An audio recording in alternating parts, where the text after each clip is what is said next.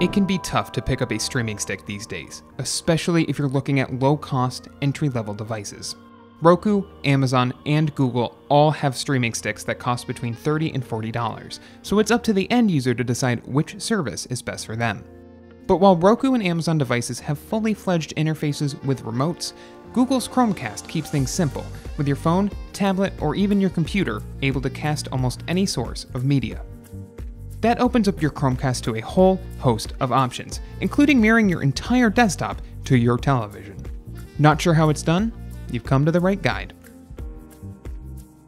Mirroring works on both Windows 10 and macOS, so grab your computer and make sure you're using Chrome to get started. Mirroring requires Google's browser, so if you're a die-hard Safari user, you'll need to make the switch for the time being. With Chrome open on your computer, click on the menu icon in the top right corner of your browser, then select Cast from the menu. Depending on the devices in your house, you may see a number of possible casting options, including Nest Home devices and other smart speakers.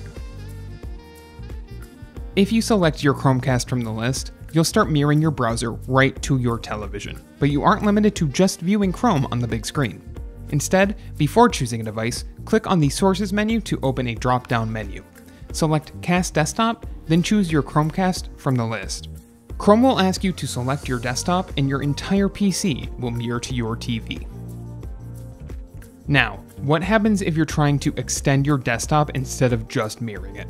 Although you used to be able to trick Windows 10 into creating a second display using a VGA hack, this doesn't work in newer versions of the OS, and the same goes on the Mac side of things.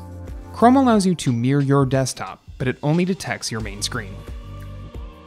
If you liked this guide, make sure you subscribe for all sorts of videos covering Chrome and other technology. Do not forget to check out one of these videos we think you might enjoy.